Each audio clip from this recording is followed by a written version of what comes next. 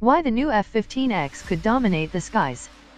It will also feature the relatively low price of $27,000 per flight hour to fly, compared to the $35,000 it costs to fly the Raptor for an hour. The U.S. Air Force has been secretly organizing a plan to replace its F-15C/D fleet with brand spanking new F-15X Eagle air superiority fighters, the Drive reported on Wednesday. This move could take the heat off of the service's handful of F-22 Raptors or make up for F-35 shortcomings and cushion the expenses involved in operating and maintaining two fifth-generation fighters. Originally commissioned in the mid-70s to take on Soviet hordes over the skies of Europe, the Eagle has become a staple in the war zones of the Middle East and Central Asia. The age of the Air Force's 200-plus Eagle fighters has been a cause for concern, especially as they age faster than F-35s are getting operational.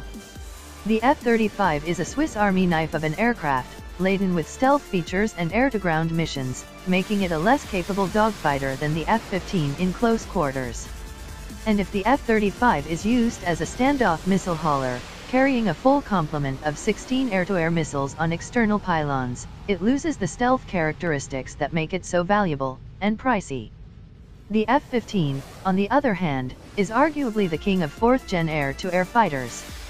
Boeing has continued to refine the internal avionics of the Eagle, exporting upgraded variants to Israel, Saudi Arabia, and Qatar.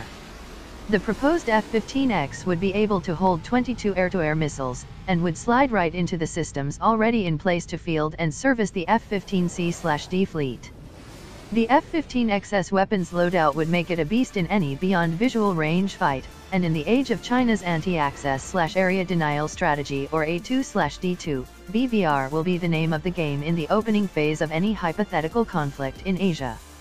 The F-15X will feature a new pylon system allowing it to handle heavier weapons loads, upgraded electronic warfare suites, an electronically scanned radar array, and even a sweet new multifunction sensor known as the Legion Pod.